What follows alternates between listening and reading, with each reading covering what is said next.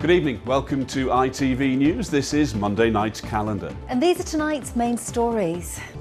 But first, calls today for ministers to set up a task force to help residents across our region who are facing bankruptcy because of the cladding crisis. Yes, MPs are voting this evening on a motion urging the government to take urgent action to help those still living in homes clad in dangerously flammable material. Many are facing huge bills because they live in apartment blocks now deemed unsafe following the Grenfell Tower fire in which 72 people died.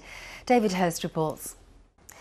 Well, the Prime Minister has insisted that places like Hull, which are predicted to feel the economic effects of the pandemic more than most, can bounce back if they're given the right support. Well, those four ports are also places identified as areas with a large potential workforce who could benefit from jobs, benefits which they say would extend far beyond the port itself and as far as places like Wakefield and Doncaster. Well, joining us now is Simon Bird from the Associated British Ports. Thank you. Well, also coming up, with football's transfer window about to close, we'll have the weekend's action. Population and staff shortages meant it was already a service under strain, and COVID-19 has added to that pressure, with thousands of elderly people in care homes dying from coronavirus.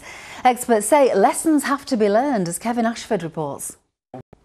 Well, the ITV Evening News continues at 6:30. Here's a look at what's happening with Mary Nightingale. Well, on to the weekend's goals, and although Sheffield United couldn't manage to take down a second Manchester giant in the space of 4 days, they lost 1-0 at City on Saturday. But there are definite signs that the Blades are sharpening up their act. With that and the rest of the action, here's Chris Dawes.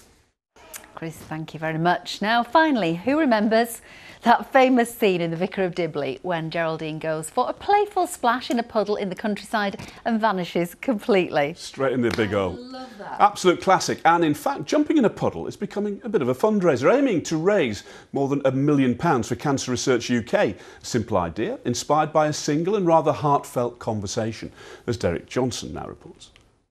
He's an incredibly special bloke, is Gary. He is indeed. Well done, Gary, for thinking of that wonderful idea. And let's hope it raises lots of money.